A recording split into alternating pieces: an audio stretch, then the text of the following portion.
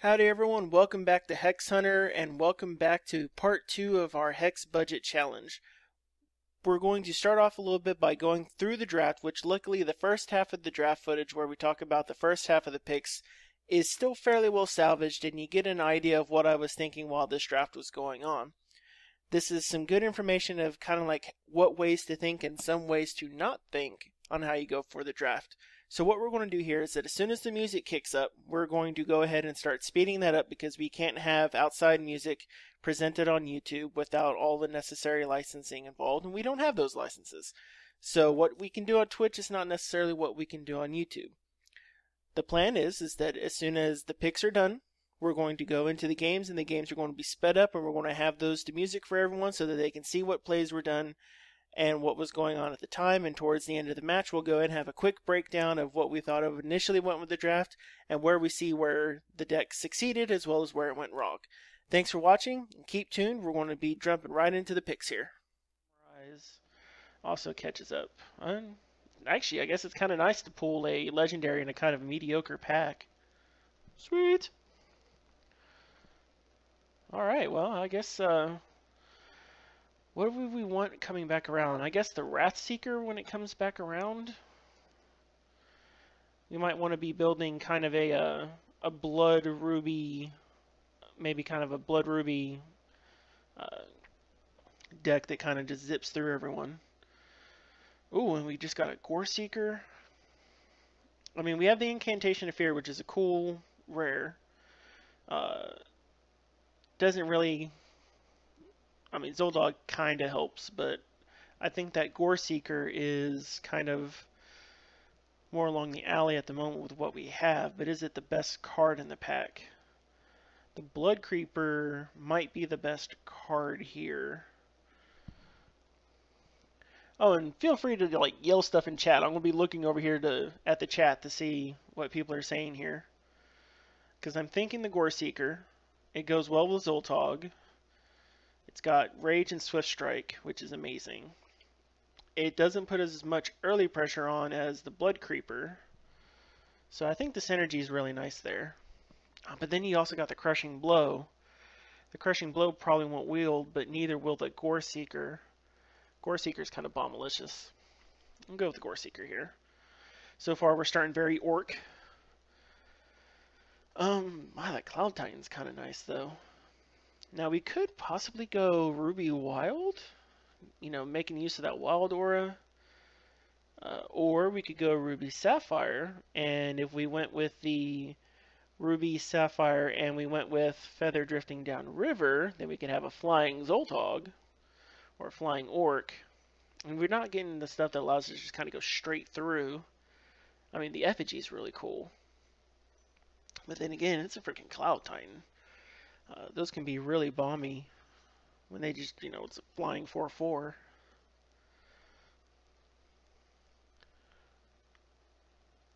Yeah, Mazad is really good with the gem.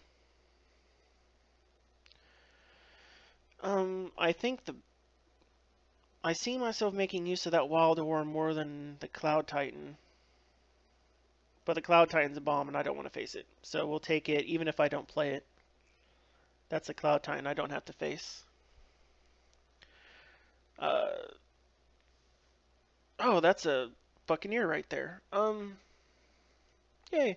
So the budget challenge is Function and I decided we're going to cast off our cushy Kickstarter accounts to really take a look at what it's like being a new player who just, you know, they've got $10, they want to join in on the game, they just got a beta key, and they're like, all right, I've got $10 to spend, what can I do in Hex? And the reason we chose $10 is because that's the price of joining any other TCG out there in the market. Same for Magic, Pokemon, Duel Masters, Yu-Gi-Oh! All their starters are $10.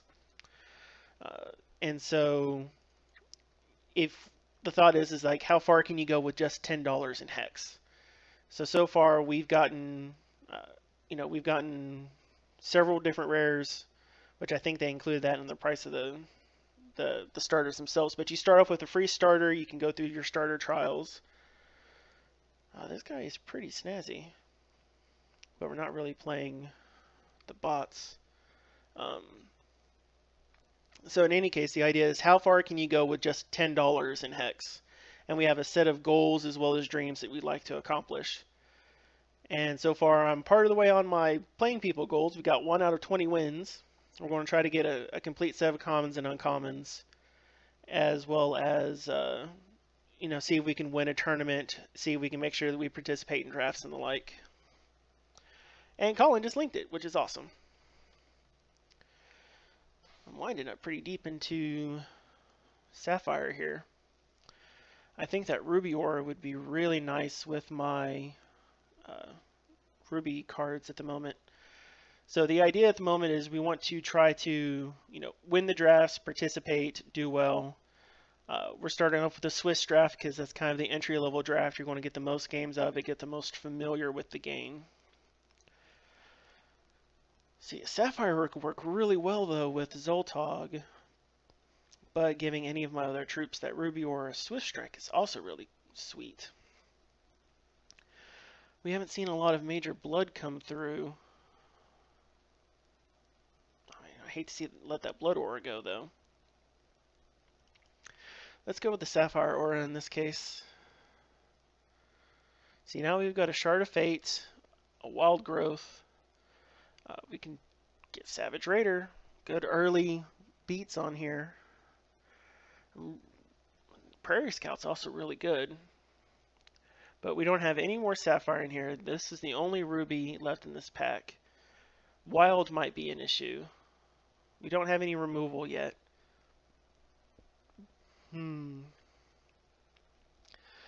I kind of like the idea of kind of going maybe Ruby Sapphire aggro.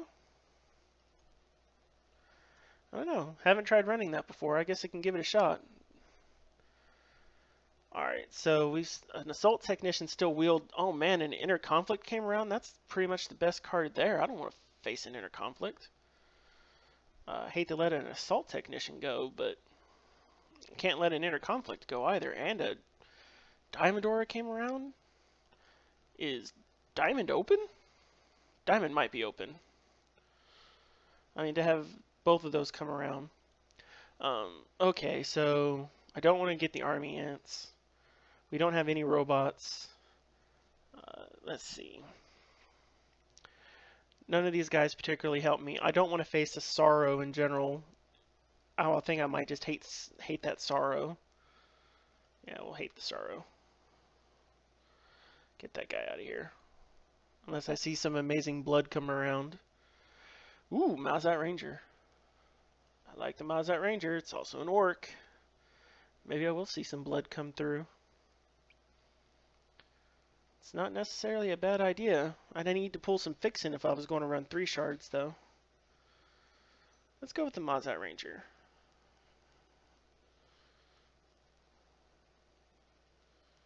I said let's go with the Mazat Ranger.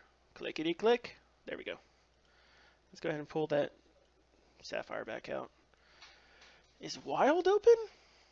I'm not really planning on going Diamond. Though, I mean, the Diamond's there. I don't want to face a Wild Aura, so let's get that Wild Aura out of the way. Which it's... Hey, I've got a Wild Aura now.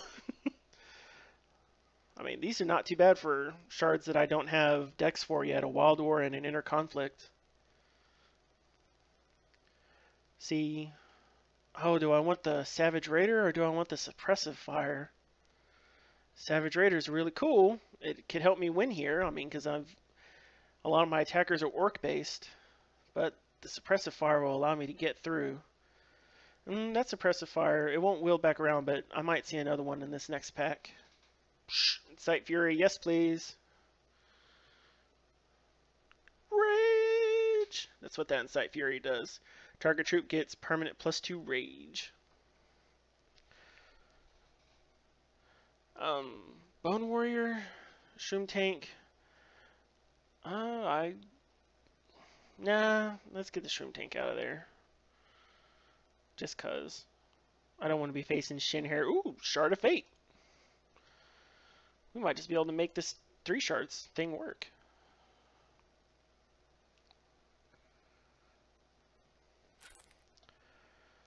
And an Unmerciful Tormentor.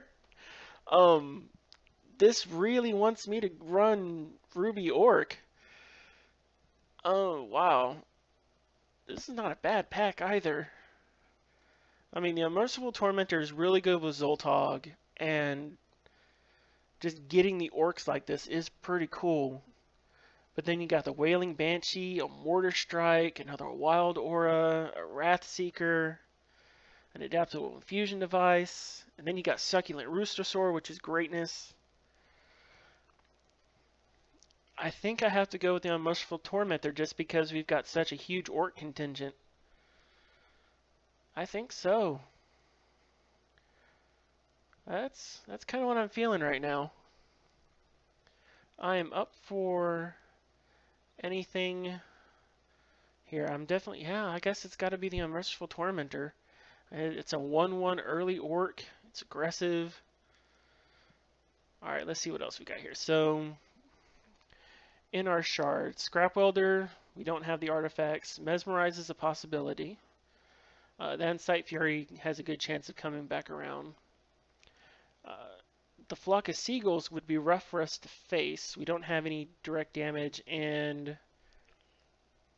we don't have any ways to particularly remove that right now. I think the Wailing Banshee is probably the best card in the shards we've got at the moment here, because it can just swing right through, and you can put the Incite Fury on the Wailing Banshee. That Bucktooth Commander is going to be a problem for someone. Yeah, I'm thinking the Wailing Banshee here. See if we can try to make this 3-color a success. Yeah, and that Incite Fury has a good chance of coming back around. I don't like that Quick Strider, though, but he won't be able to block a Wailing Banshee. Okay, we'll go with that. Okay, what do we've got here? So we have Incubation Slave, an Orc, Mimic, amazing. That's a really, oh my god, I can't mimic my Zoltog. Actually, I could mimic my Zoltog and then play again afterwards. And that's a good use for my Sapphire. But then there's also Crushing Blow. If I use my Crushing Blow, I will, on an Orc while Zoltog's in, that crush damage will still trigger the Orc use. Plus, it's just a really great combat trick. I don't think that Crushing Blow is going to wheel, but neither will this Mimic. It's a basic action, though. Decisions. I've only got a few seconds. Mimic is stronger, and if I ever want to build Sapphire, that's a great card to have. Alright, so now things are a little simpler. I don't think I want to take the Raider at the moment. We've got 2 Raiders right now. We don't have any fixing here. Our Sapphire choices in here are not great. Our Blood choices in here are not great. So we're between the Raider and the Arena Brawler. And an Assault Technician. Well, how are we doing on cost? We don't have much in our 2 slot. I could hate out the Howling Brave or hate out the Minaru Sensei, but getting some good early aggro, especially in my 2 slot. Let's go with the Brawler. See, now oh, Veteran Gladiator, hells yeah.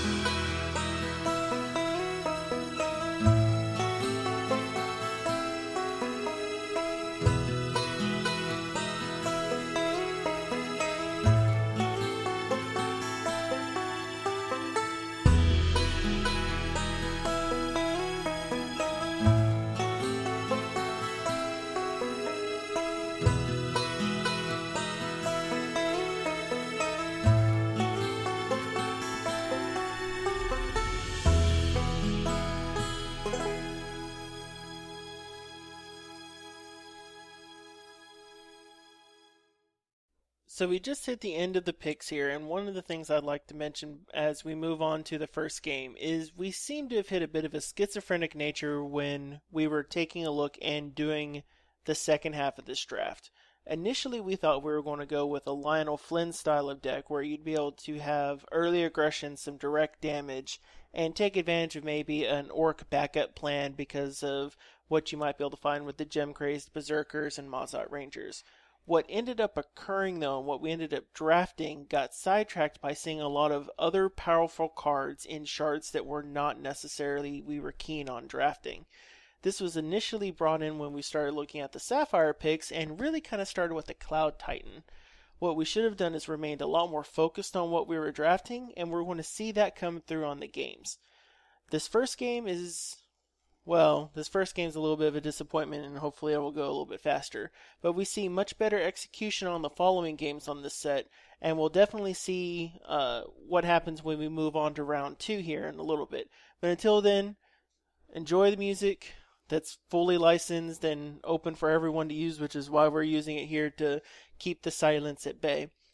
But watch how some of these picks go, see what happens when you don't necessarily balance all the shards in your deck, but then also see that when your cards come together, sometimes magic happens.